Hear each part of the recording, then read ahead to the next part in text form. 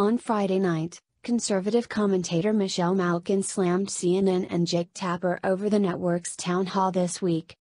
Laura Ingraham began by playing a clip from her show last night when her father of a Parkland shooting survivor alleged that a CNN producer insinuated that they were looking for people who would espouse a certain narrative.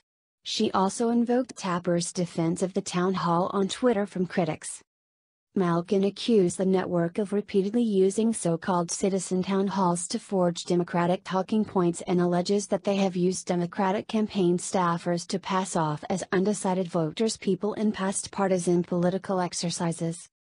And I think it's interesting because on the one hand, the left is always saying, believe the children. Listen to the children. But when certain children and their parents are telling the truth about the manipulation of this fake news, all of a sudden, they are subject to this kind of criticism from the likes of Jake Tapper, who really is a disgrace, Malkin said. He abdicated his journalistic responsibility and now we're finding out more and more. What did the sheriff, Scott Israel, know when he was sitting on the stage mauling Marco Rubio and Dana Loesch like lions in the den?